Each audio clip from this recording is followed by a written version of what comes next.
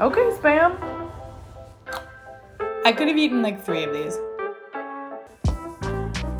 Hi, I'm Beryl, and the theme of this week's episode is Spam. You don't say ham, you say spam. Spam is real spice ham. This is not an ingredient that I was super familiar with, so I had to do a lot of research in making this episode. And if you don't know much about Spam, it was made in 1937. It is a spiced pork product, and the history is complicated. I want to say this before I get into the recipes. A lot of the places that we're going to explore in this episode are in the Pacific, and that is for one big reason. During World War II, US troops were stationed around these islands, and wherever US soldiers went, Spam went with it. The history is complicated, as history tends to be, but I still think that this is a food product worth talking about and worth exploring. So, Spam may not be for you, but it's definitely for some people, and for those people, it's the Spam episode. We're starting with a dish from Hawaii called Spam Musubi. It was created by a Japanese-American woman from Hawaii called Barbara Funumara.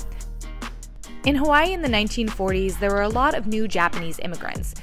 You may know about America's creation of Japanese internment camps on the mainland, and in Hawaii, things were not much better. The US barred Japanese immigrants from fishing, and this obviously created a lot of problems as fish are a huge part of Japanese cuisine.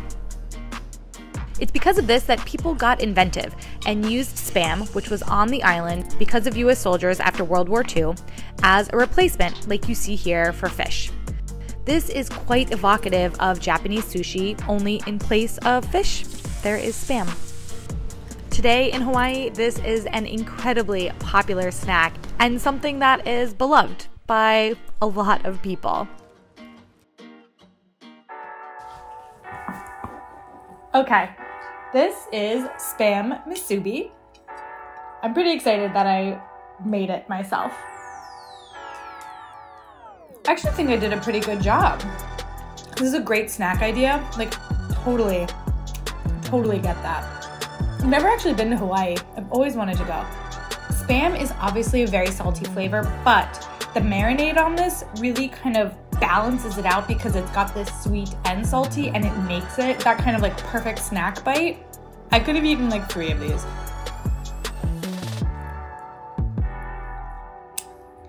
Very easy to prepare. I felt like that was like the perfect amount of Spam, and it tasted really delicious, so 9 out of 10.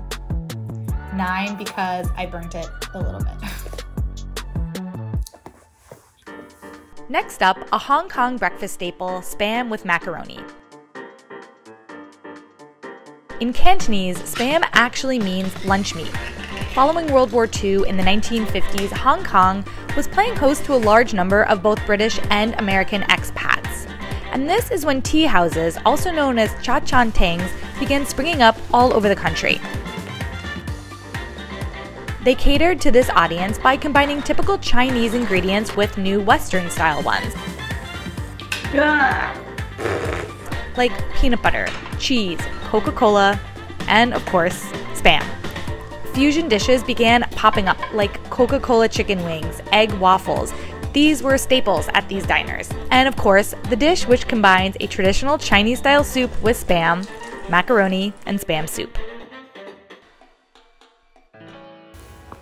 Okay, I have a noodle and Spam soup with a fried egg.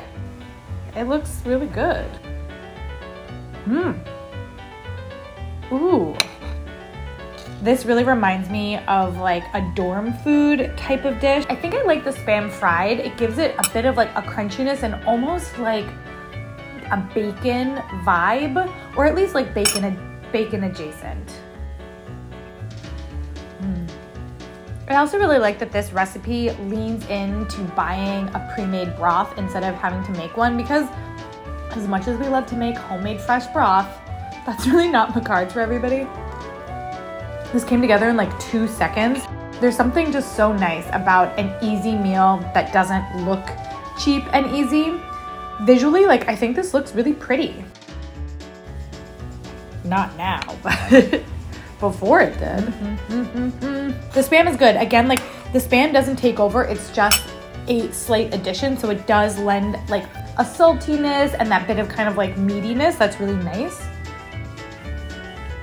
I feel like I went into this with an expectation of what Spam was gonna be, and I was wrong. It's better. I'm just gonna do This was an interesting soup dish because I think that you kind of needed everything in there for this to be as good as it was. If you had removed one of the elements, it kind of might have fallen a bit flat. Very, very good. I liked it. This is budae-jjigae, also known as Korean army stew. Budae can be translated as army base, and jjigae means stew in Korean. The dish was created in 1954, soon after the end of the Korean War. During this time, food in the country was scarce, and many people were starving. The US military bases were a place where people could find surplus rations to eat or sell. And that's how this dish was invented. Hyogi Suk, now the owner of Odeng Sikdang, a restaurant in Uijeongbu, Korea, is heralded as the creator of this dish. She worked as a cook at a US military base, and while working there, she would take the leftover meat and sell it at her food stand. Along with every other US base at the time, the meat there included sausages and, of course, Spam. So you'll see that this dish combines these Western ingredients with traditional Korean ones like kimchi, gochujang, and mushrooms.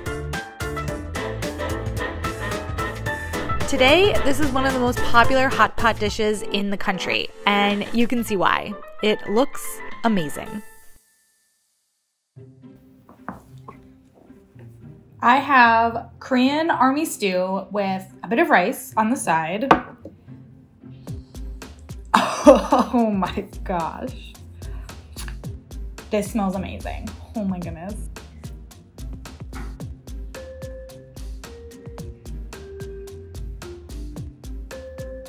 I love this.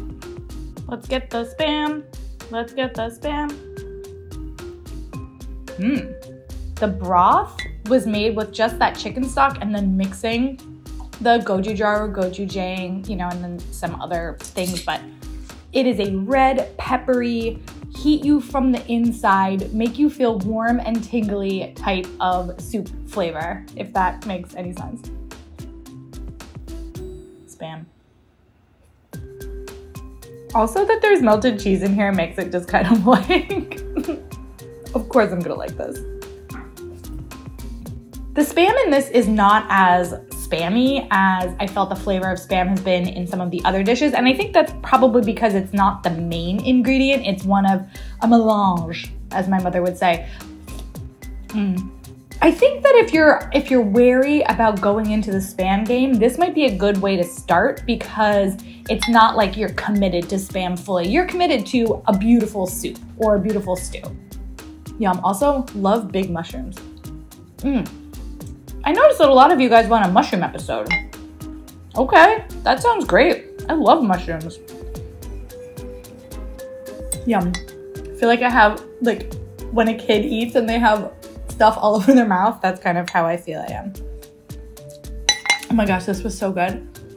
My mouth is on fire a little and my nose is dripping a little, but I'm so happy. Next up, from the island of Guam, this is Spam Calaguin. Guam is a small island about 2,100 kilometers or 1,300 miles east of the Philippines. There are around 169,000 people here, but it has been called the Spam capital of the world. This dish, Spam Calaguin, is a side or a main dish and is akin to ceviche. You'll see the lemon juice, coconut, and green onions act as a marinade. Often this is made with chicken or raw seafood, but it is also now made with Spam. Spam arrived in Guam when American soldiers came to liberate the Chamorro people from a Japanese invading army. They bombed the island for 2 days, leaving the locals with almost nothing. In a sort of double-edged sword, the canned meats that the Americans brought helped the locals survive, and today it has become incorporated in the local cuisine. I'm making a type of pan flatbread now called titillas. It is a Chamorro's version of the word tortilla. This is a coconut milk sweetened bread that you eat the calaguin with.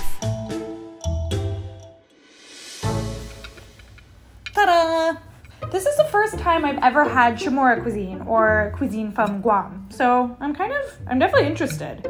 There's a lot of coconut in here. So I guess I put the Spam on the bread.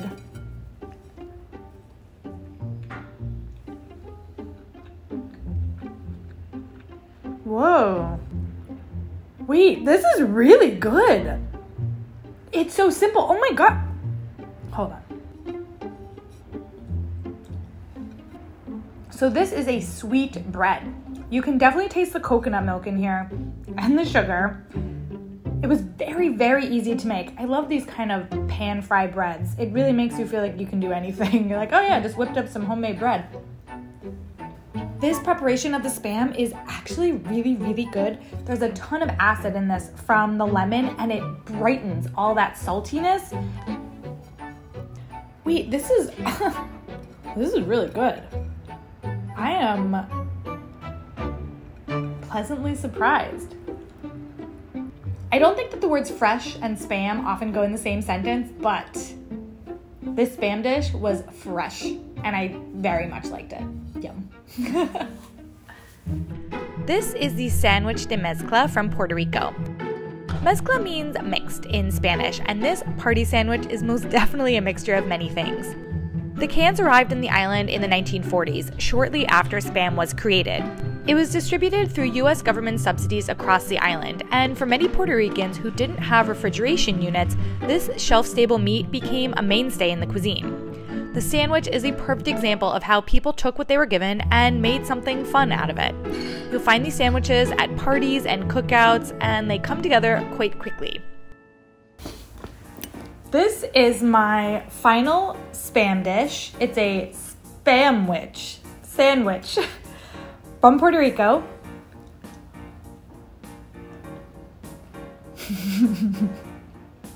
I mean, it tastes exactly like what's in it, and it is rich and cheesy and pimento-y and spammy. It goes down pretty easy. Is this the most highbrow sandwich? Absolutely not. But like, is it delicious? Yes. There's something about like a tea sandwich that is supposed to be kind of fancy, but knowing that it's made with queso and Spam, that you feel a little bit naughty. Is it all the Spam? Am I now like really into Spam? Even though Spam is wholly an American product, it's actually not something that I really had much experience with before filming this video. So this episode actually really opened my eyes to seeing Spam as something more than just that can of meat on the bottom shelf in the supermarket, and I'm very thankful for that because I actually have an appreciation for it now, whereas before it just kind of existed and I didn't really care either way. And I think that's kind of a cool thing with food, that you can be around something and never have an interaction with, and something can change your mind and it can become something great. So maybe you're not gonna try Spam, maybe you will. If you do, let me know. And if you have a recipe that you could recommend, I have a little bit of Spam left and it would be cool to try one more dish. Otherwise, yeah. Thanks for watching. I will see you all in the comments and in my next video.